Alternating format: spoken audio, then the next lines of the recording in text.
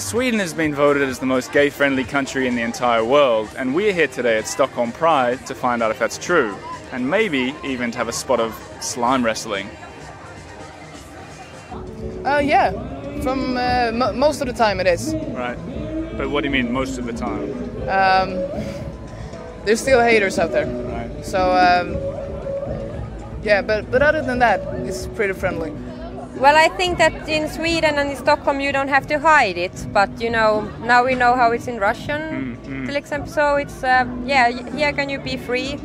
We have pretty good laws and still some that has to improve, but yeah, it's pretty good to be here because of all the rights that we have. I think Sweden and the Swedish police are very eager to try to represent us as very gay-friendly and try to stay as equal as possible towards any kinds of sexual relationships and ethnicities. So, yeah.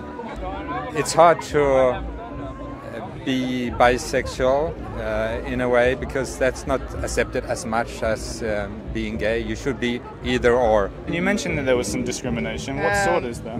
I can just talk from my own experience, and there have been people have thrown words at you or hit you or stuff like that, and I've been denied work because of it. Oh, really? Yes, and friends and family have turned their backs, so.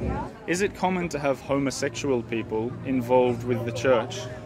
Yeah, I think it's common, and especially in the big cities.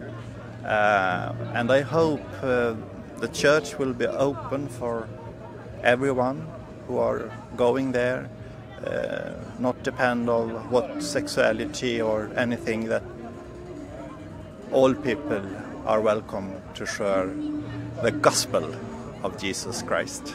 That's great. So is Sweden a gay-friendly country? Absolutely. Are you sure? Yes, absolutely. We love everything that has into the gay community. Right. Right? Do you agree with that? Couldn't agree more. Is it because they're so open to slime wrestling and that sort of... Exactly. No one has trouble taking their clothes off wrestling with another guy. I agree.